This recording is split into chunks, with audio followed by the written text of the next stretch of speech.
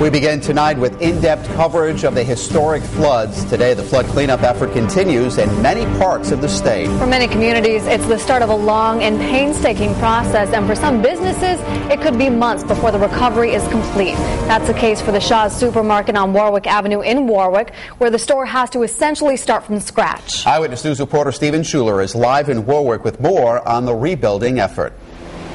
Well, it may feel like summer outside, but here inside Shaw's, you can still feel the remnants of last week's floods. Take a look, empty shelves and rotted floors, almost a construction zone in here. And at one point last week, the water levels actually reached the bottom of this shopping cart, rushing through the doors of the store and destroying everything inside.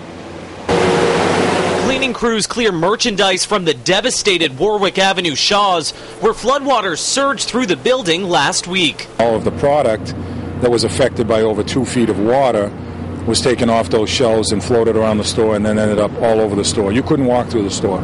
Sitting on the Patuxent River, the grocery store's parking lot often sees minor ponding during heavy rains, but the historic floods brought more than 2 feet of water inside.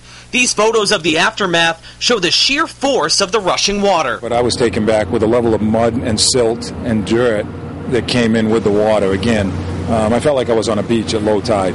Workers are now removing refrigerators, display cases, and shelves to clear the way for interior construction. Crews will strip the tile floors and 5 feet of drywall, rebuilding everything from scratch. By the weekend, we'll be back to a shell, exterior walls and a roof and a concrete floor, and then we'll put the store back together from there. So essentially, it will be a brand new store.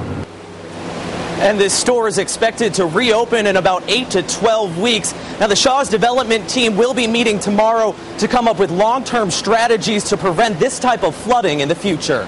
Live inside the Warwick Avenue Shaw's with the West Bay Mobile Newsroom, I'm Stephen Schuler, Eyewitness News.